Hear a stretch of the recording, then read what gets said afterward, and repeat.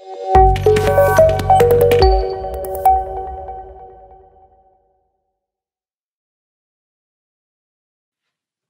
to the conversation with Priya. Today, our guest is Manoj Balachandran, based in Bangalore and the leader from the IBM. In the previous avatar, Manoj has played technology leaders roles in the cloud migration and in account management within IBM. Manoj has also had a 14 years with AT&T, where he has the senior director of their Indian operation and has the center head of the AT&T Bangalore Center. Manoj's core strength lies in his building high-performing team, primarily in the application team like ERP, e-commerce, and infrastructure space. He also participated in Oracle manufacturing consultant, and he has gone on the executive and further lead several projects in the space across multiple product areas over the last 15 years of business, including being a vertical head and the center head of their India location for AT&T. Manoj Balachandran has completed his BE in Mechanical Engineering and the College of Engineering in Gundi, Chennai, further which is in the MBA in International Business from the Symbiosis Institute of International Business. He's a self-proclaimed fitness freak and the total outdoor person during his free time. His other hobbies include dance and music and swimming and badminton. So help me to welcome Mr. Manoj Balachandran. Hello, welcome to our show, Priya Conversation with Priya. Mr. Manoj Balachandran. Good to see you in this show. Welcome. Thanks for having me, Priya. Nice to catch up with you. Yeah, thank you. And thank you for accepting our request. You've been very humble. I know you are a very busy man. It's very hard to get hold of you, but thank you so much for accepting our request and joining us today. It is really a pleasure interviewing you today. My pleasure. My pleasure being here. Okay. I would like to listen for we already talked a lot, but I would like you to brief a bit about your journey, where you are today. Awesome. Yeah, sure. So my name is Manoj Balachandran, and I was born and brought up in Chennai.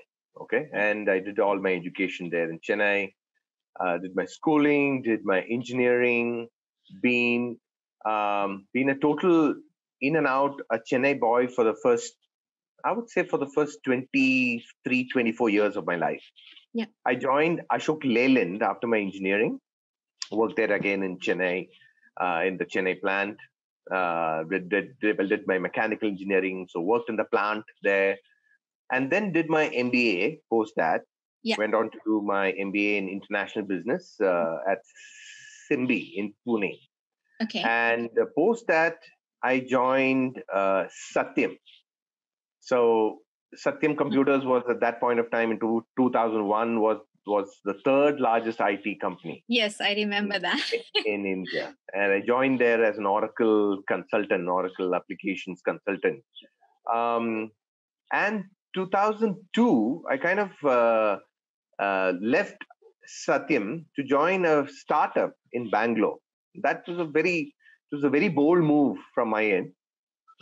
Folks were very wondering like what is going to happen. Why did the move from a third largest company to a startup like this in Bangalore? And I was very confident about my skills. I was like, okay, I'm working in Hyderabad. My base is in Chennai. My family is in Chennai. So this is going to take me closer home. So I moved to Bangalore to AppShop in 2002. 2004, AppShop got acquired by a company called USI. Right. 2006, USI got acquired by AT&T. Right. 2016, the business I was handling in AT&T got acquired by IBM.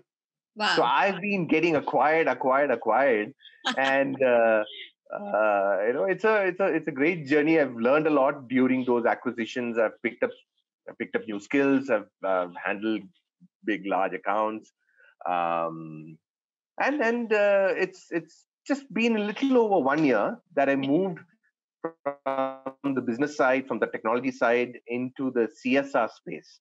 Right. So last July is when I actually moved. So I'm not a seasoned CSR professional. Yeah. And I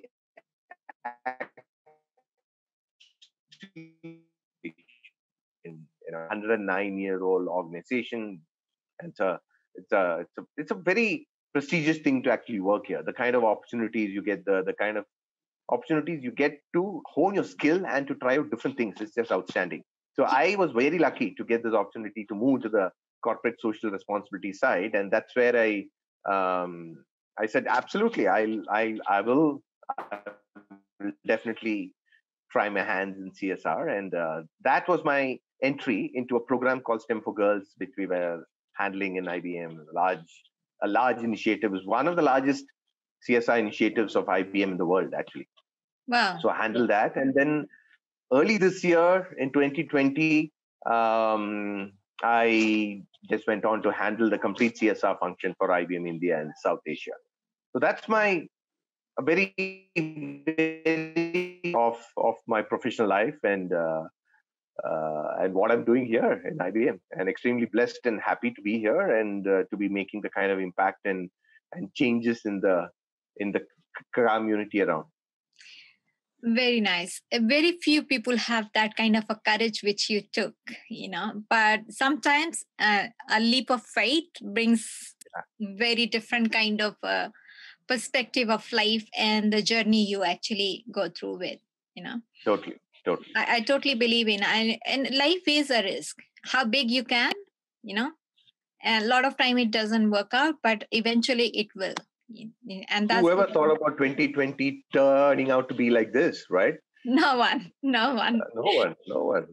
And the fact is that the ones who are able to quickly adapt and quickly transform, I think they are the ones who will actually survive. So then I think absolutely right to your point that I think you have to be open and just say yes. Yeah. Yes to what life has to throw onto you, right?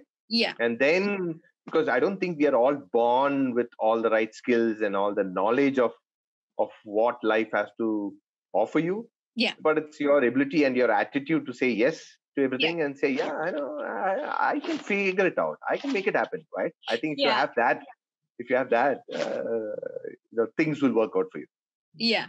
And I always believe, it's attitude which actually makes that more difference than the only ability, So absolutely. It's your attitude, and there is no restriction in learning when absolutely. It comes to the learning. There's a nice saying, right? Your attitude determines your altitude. Yeah. Just the mindset is at the right place, at the right time as well. That brings to my next question. Some critics argue that CSR distracts from the fundamental economics role of business, and others argue that it is nothing more than superficial window dressing. In what areas do you think companies can develop a CSR strategy? That's a quite a big argument, isn't it? Yes. About the difference between what CSR does and what kind of and you would know by now which side of the debating team I would be on, right?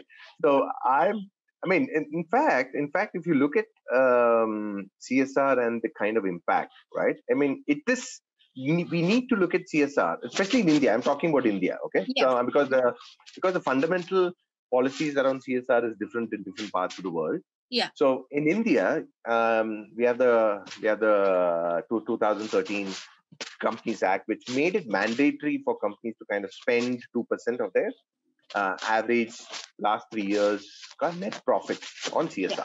Okay? Yeah.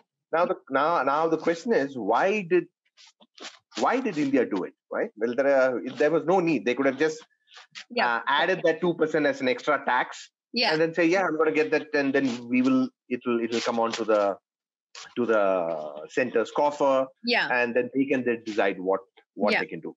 But I really think that it is one of the most amazing policies which we have in India, because what it does is put the onus on the organization to decide what is right for the community in which they actually operate, right? And there are SDG goals, there are sustainable development goals which have been identified, and the CSR policy also kind of mandates, or it kind of gives you that flexibility to say you can do it you can do any of your work in those SDG aspects, right? So there are so many of these things which you can work on: education, scaling, environment, old age, sports, you name it, and rural development. Yeah. All these things are actually available, right? Yeah. Now it depends on the company's vision, the company's values. What do they want to achieve? What are they into? Which actually determines a company strategy around CSR. Yeah. Okay. Now, there are enough and more outstanding organizations in India who are doing like splendid work. Okay. Not really trying to say that IBM is one of them, but we are. Okay. So let me give you some stats. Okay. In the fiscal 2019, Yeah. if you look at the number of companies who are eligible to do, who are eligible to spend the 2%. Okay. Yeah. Now, out of close to 4,800 companies which are Yeah. listed in the Bombay Stock Exchange. Okay. Yeah. Close to around 1,970,000, close to around 2,000 companies Yeah. kind of met the criteria Yeah. to spend their 2%, okay, Yeah. on actually CSR. And if you look at the total number, okay, if you look at the aggregate of the total spend, it will be close to around 11,400 crores, Right. okay, Wow. which they would have to have spent on CSR. So imagine 11,400 crores coming to the market in various industries, in various fields where they can really make a big impact. Okay. Wow. So yeah, so and in fact from year 2015, we had close to around 6,800 crores or something, which was actually part of the CSR spending. That went up in 4 years' time, right? 2015 to 2019, it went up to 11,000. So it's almost doubled Wow. the number of almost the kind of spending in the CSR space. Right. Okay. And even the number of corporates who have actually spent more than 2%. Okay. In 2015, it was roughly around 54%. Yeah. And 2019, it's 64% of the eligible corporates have actually spent more than 2% of their profits on CSR activities. Okay. So if you look at it, right, if you look at all the areas now, I know, and you said that you come from Lucknow and your background and your father's focus on educating girls and all that, right? So very rightly, that's the kind of focus which even the development industry has got, that of all the different sectors, education and skilling has got the maximum amount of spending in CSR. Okay, across all the companies which are there. Education, then comes healthcare, then comes rural development. In those, so the first top three with regards to spending is always that, right? And that aspect of it has not really changed. That those three segments have really not changed over the last so many years. Maybe this year with COVID striking and with the PM Cares Fund being being established, and there's a lot of companies have actually donated their CSR funding into that in order to help out with COVID relief, right? So this year could be a slight aberration because we would all have to kind of change our funding pattern and ensure that we are doing what is right for the nation, in order to help the people around, to help the communities around, right? Even IBM, you've done amazing work in terms of our COVID relief and the stuff which we had to. That was very interesting shift from the corporate, the contribution the corporate brought up in this particular situation, in the crisis, to actually support the whole social community nationwide. It was amazing support which we were not seeing much in the past. If you'll go 3-4 decades behind, this kind of a corporate support we haven't seen much in the crisis. Yeah, correct. Because I think the last, maybe an early report which came in said close to around 82% of companies have actually gone ahead and funded close to 50 plus of their total CSR funding for the year on COVID relief. And that's amazing. Yeah. That's yeah. And I think when some of the corporates, I know they went ahead of their 2%. They go out of the box, which is amazing historical change happened in the corporate, and the security, sense of security in the community is there, that people they are not left behind. They have been taken care of, which is really a good moral boost for the whole overall nation. That brings another question. Why, by incorporating social, environmental, and economic cost and benefits into decision making, social return on investment measures and accounts for such broader concept of value, what pros and cons can you think of applying this analytic tool to a company's decision making process? So you're talking about the social return on investment, right? That SROI. SROI. Right? And what pros and cons can you think of applying the analytic tools to this? Yeah, SROI is it depends on which side of the coin you are. Okay. So let me explain what in terms of what that term actually means, right? I mean, SROI actually measures the value of the benefits relative to the cost of achieving those benefits, right? So if you look at it, like if I spend $1, is there a value which I get for $3? What is the social value which I actually get for? And is there a measurement which can be happened, right? So if I'm spending $1, am I getting a return of at least $3 from a social value point of view? Okay. Now, there are pros and cons of it. Okay, so let me give you an example of what we have done. Okay, I can talk about what we have done in IBM. Yeah, that will be interesting. Yeah, we have a program called the New Collar Employability Program. Now, that program, what we do is that we go to non-engineering colleges and give them a course on data analytics and cloud. Okay.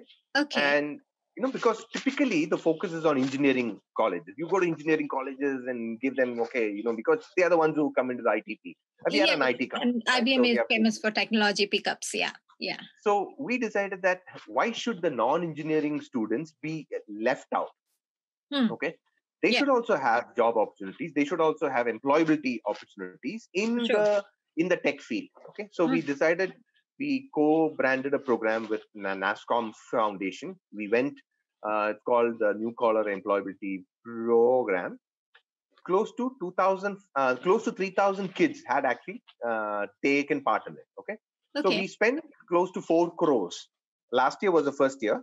4 crores in training those 3,000 kids. Okay. Wow. So if you look at the per learner cost, it comes up to around 13,500 rupees per kid. Okay. Because we're talking about 3,000 learners there. Now 70% of them got placed. Wow. Because that's the model of the course also, because you also work with our partners who will help them get a job. The average salary is around 15,000 rupees a month. 15,000 rupees a month. Okay. Right. So by spending 13,500 rupees per kid, you get around 15,000 rupees per month. Okay. Yeah. So if you look at the annual rate, you're talking about 1:9.33. Okay. That's the social return on value which you got. Okay. Yeah. Typically, the research says that anything about 3 is a good number. Okay. Okay. So that is the social return on value which we got for one of these programs which we had. Okay? Yeah. Now, obviously, I think there is you can see it's just like any other metric, like the cost benefit analysis which you do in companies, and you've been in the corporate world, right? So you know how you can make numbers work in your favor. Yeah. Absolutely. So because it's always a definition of what do you define as value.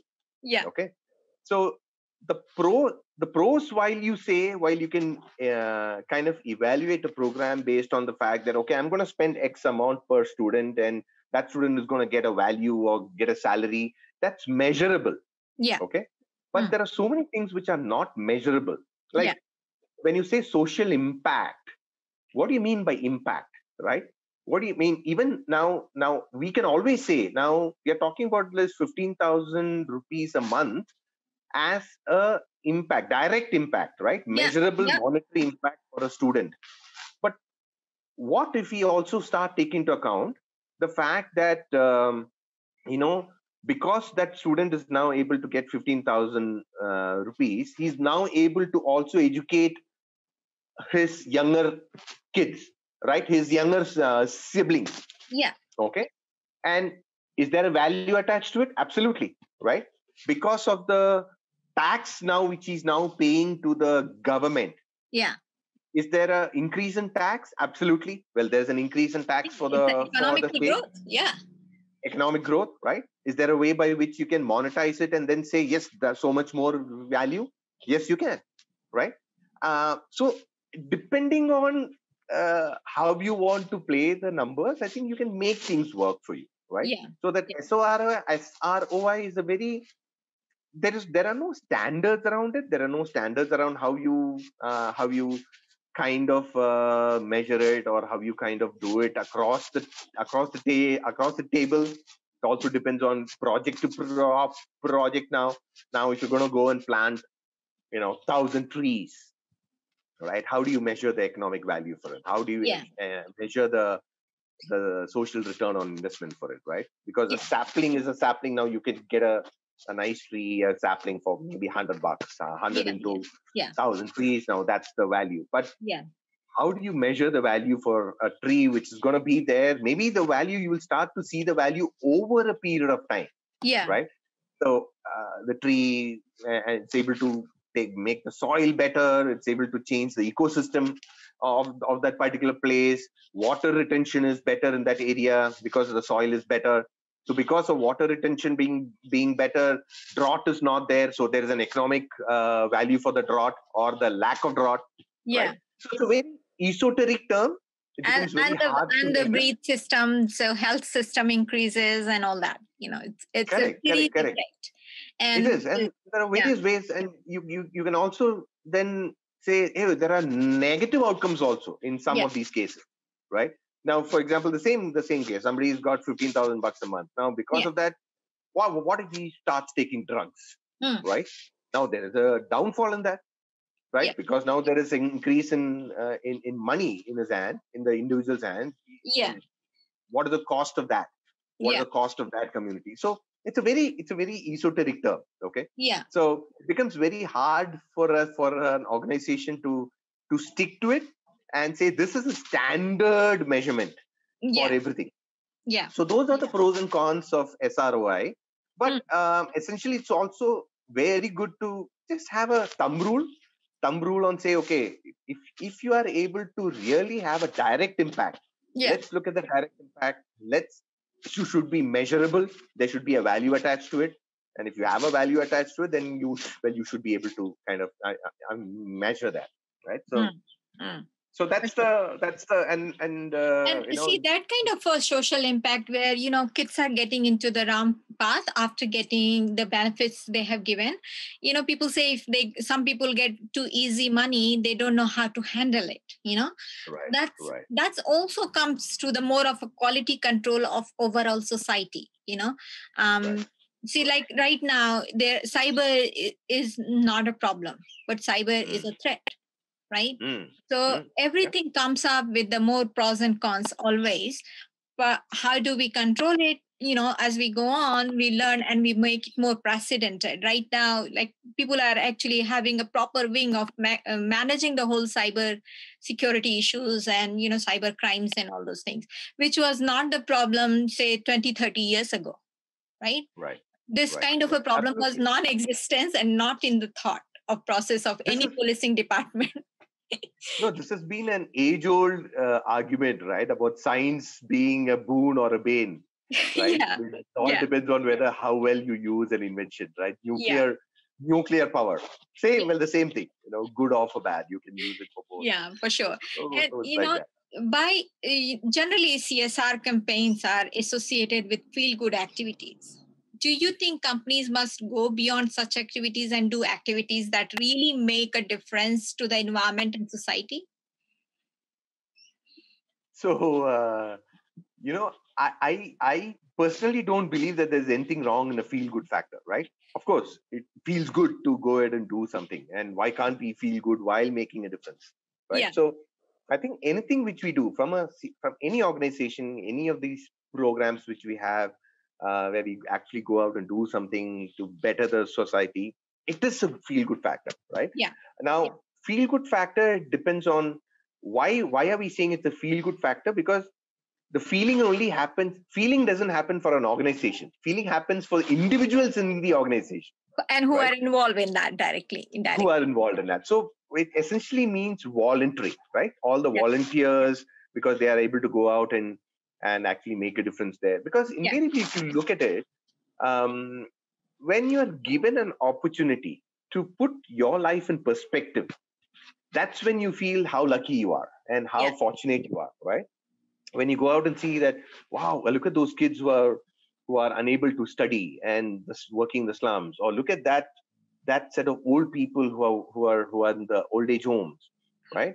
How lucky are we, right? How lucky are we to get what we have, to work where we are, to kind of have the relationships we have, to kind of have the monetary benefits we have and stuff like that, right? Because we all have our complaints about life, and maybe I would love to have $100 more. Of course, everybody likes to have that. There is always a seek of more. Yeah. Absolutely. And we always tend to compare ourselves who are doing better and then say, wow, that person is doing so much better. Yeah. Man, I'm not doing well. Yeah. But then there is a whole millions of people who are doing worse off than you. Yeah. When this happens, when you ask employees in any organization to actually go out and volunteer, they get that perspective. They get that perspective to look at people who are doing so much worse off and say, wow, I am lucky, right? Yeah. So it gives them an ability to be thankful and to be grateful to what life has actually given them. And I think it is an element of employee engagement as well. Very, very important, because the feel good factor, as you rightly mentioned, is for the employees who are actually doing. Yeah, and they bring that community concept. Otherwise you will feel isolated. Like, you are doing your job, I'm doing my job, I'm getting paid. Okay, thank you so much. Absolutely. When you put things in perspective, right? For example, just recently, 2 weeks back, I had taken my family to a friend's house in Andhra Pradesh, where he runs an orphanage and he runs a center for destitute women and all that. So my kids, who are so used to having everything at home, right? I mean, everything is provided for them. Well, they don't really need to fend for themselves. When they see that there is a whole world which is out there, where they do not have this ability to fend for themselves, and the kind of stories, the backstories which they have, they start putting things in perspective and say, wow, I know it's a good life, right? I may not have Netflix all the time, but I have Amazon Prime, and that's good enough, right? So you kind of give, when you really feel grateful, you really feel that, and the compassion is very, very important in life. Yeah, I think whole social concept is started with the feel good factor. Right. Whole why people become more social worker and social act and helping people. I think it's all because of the feel good factor. They were seeking for that kind of fulfillment. I believe there's a void which is there. We all feel that I need to give back, I need to do something, right? Some life has given me so much, or whatever powers, you can say God, universe, energy, whatever faith or belief systems you have, right? But we always feel that there should be something which I'm also doing for them, right? Which is why we always feel good that when you give $10 to a beggar on the road, you feel, Yeah. good, Yeah. and something. So it makes a big difference. But what happens is that you also need to be careful. I wouldn't say careful, but the fact is that there are people who look at it in a very short term. They go take a bunch of selfies, upload it online, because that's a typical social media generation, which we also have. Yeah. It's instant. You need instant gratification, right? Yeah. And well, that's fine as well. Whatever works for you. Any small uh, ability for you to give back is welcome, because the world needs so much of love, so much of compassion, so much of support to make it a better place.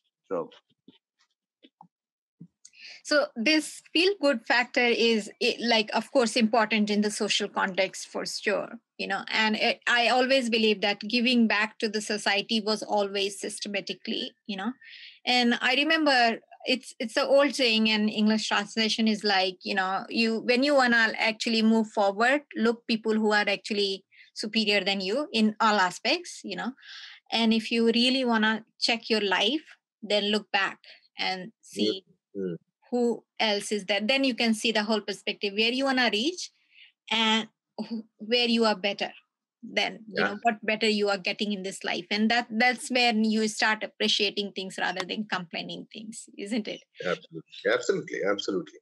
So in your experience, what are the most successful CSR companies, campaigns and companies are there? Oh, there are so many out of them. Outstanding organizations who are doing outstanding work, right? I mean, right from the big names which you see, right from the Tatas and the Mahindras and the Infosys Foundation, the Wipros, the Ambujas. I mean, there are some outstanding work which people are doing, right? So private sector at the public sector level. I think most of the work is the kind of impact which you're creating is just phenomenal. Okay. The Tata Group is has something called the Tata Strive, and we actually partner with them in some of our programs through IBM called Skills Build. Mahindra's has got something called Nanhi Kali, where they actually go ahead and help in support of girl education at school level. Infosys, again, you would have heard so much about Infosys Foundation and how Mrs. Sudhamurthy, I mean, for the last 25 years, you've been working on that, right? Around malnutrition, improving healthcare, primary education, abandoned women, Indian art and culture, and all that stuff, right? Wipro, again, they have Wipro Earthian, where they actually have two key outcomes which they actually work on. One is education and sustainability. Okay, like JSW is another company which focused on sports now. Very few companies kind of focus on sports and the development of sports. So JSW is another. Jindal Steelworks, right? And they really were focused on promoting sports and making sure that they develop future Olympians for India.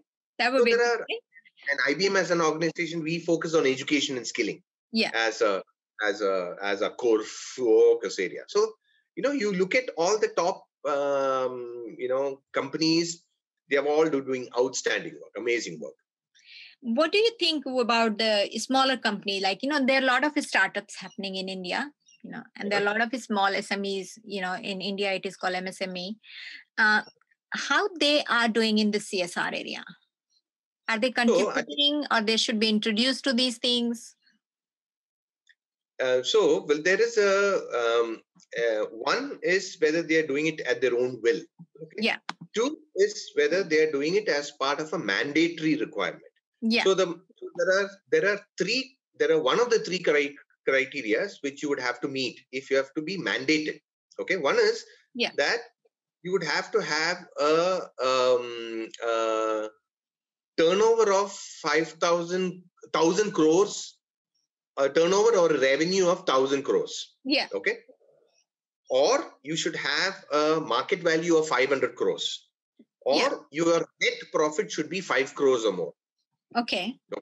If you meet any of these 3 criteria, then you are eligible to spend 2% of your average 3 years ka net profit on CSR.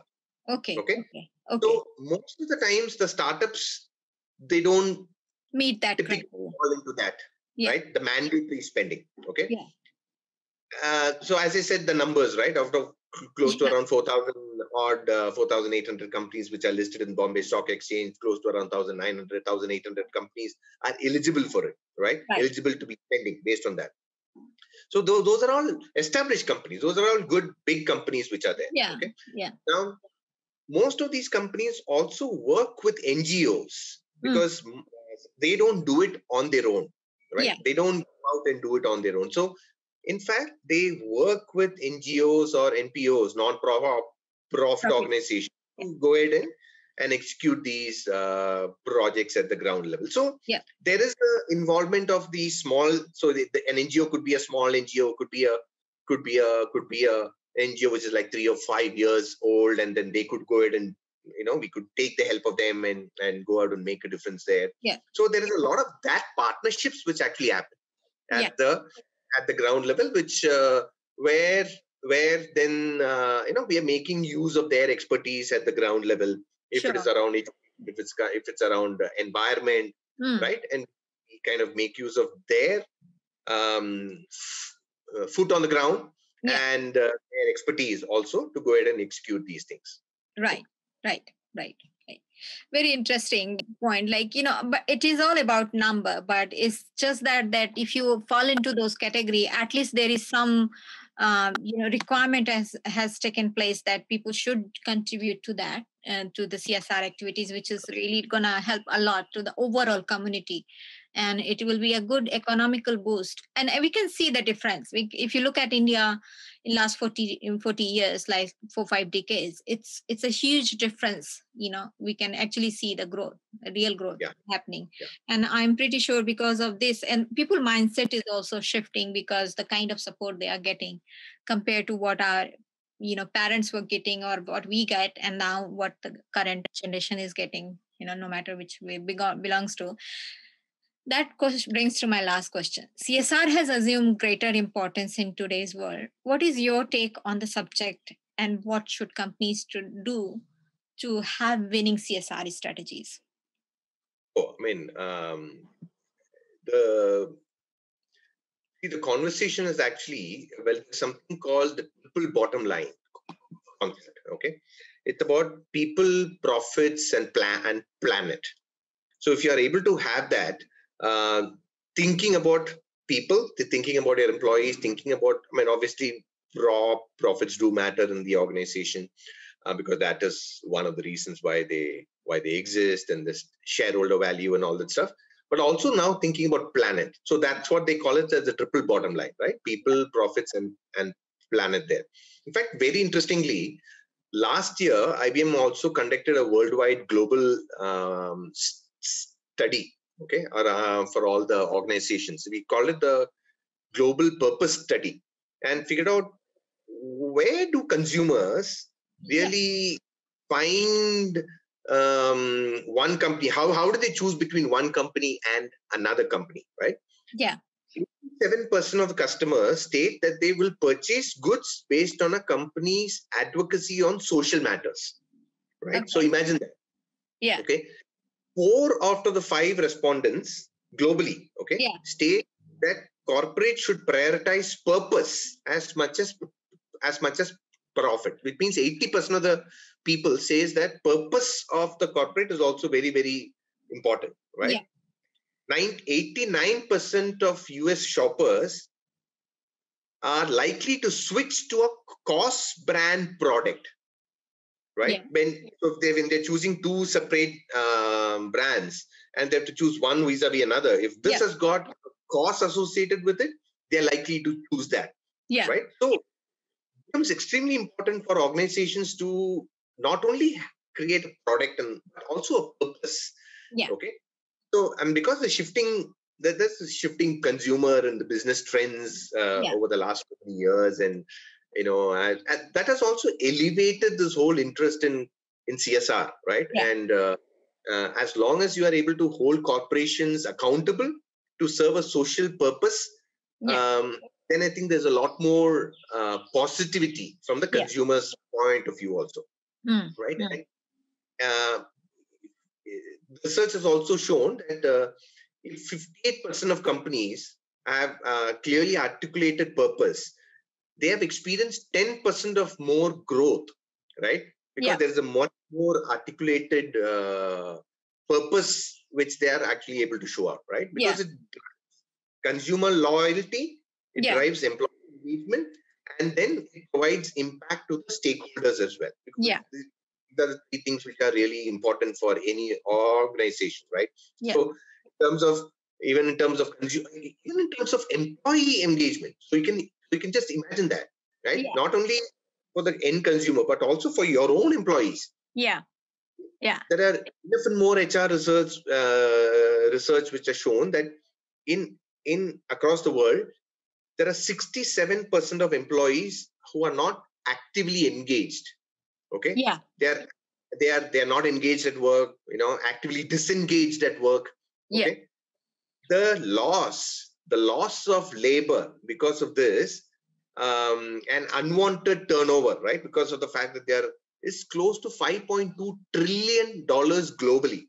God, it's huge. $5.2 trillion. Okay. And the research has also shown that 86% of surveyed employees expect their employers to provide opportunities to engage in the communities where they're working in. So employees are wanting to go, and employees are looking for that kind of engagement, right? And just need to facilitate that. Exactly. So imagine an organization which has got a clear purpose defined. You're able to engage your employees, and hence, because of the fact that you're able to also engage your employees, your employee turnover is low.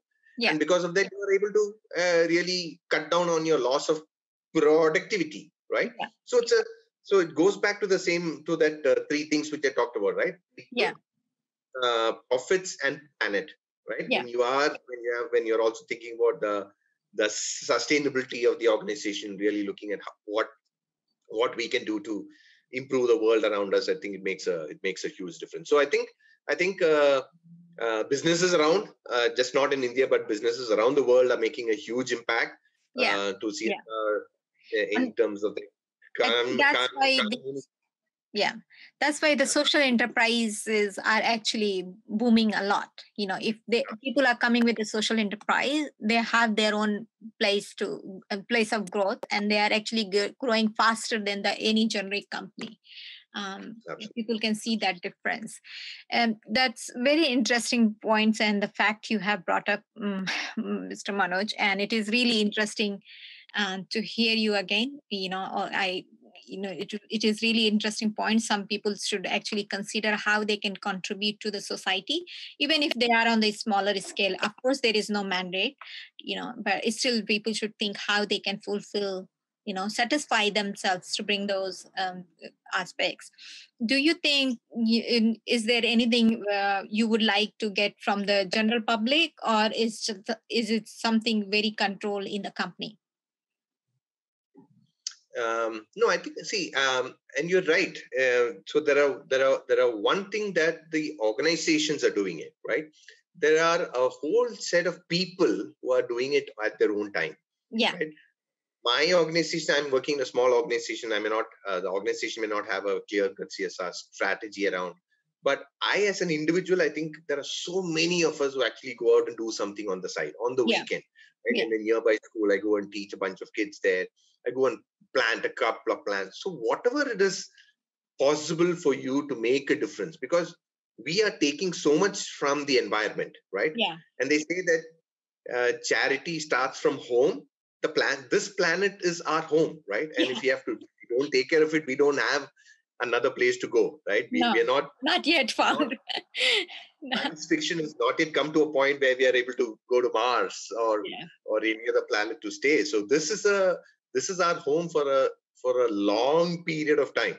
If you don't take it, I think it's going to be a big issue. So whatever it is, right? I mean, home is we are a unit of people, collective set of people who are there. So, and as long as you are able to make a difference to at least one person, right? If you all make a resolve that every year I'll make a difference to one person in my life. Yeah, that will satisfy your whole purpose of your life. You start small, and I'm sure that all of us will feel fulfilled when we look back, December 31st, when we say, how did the year go? Right?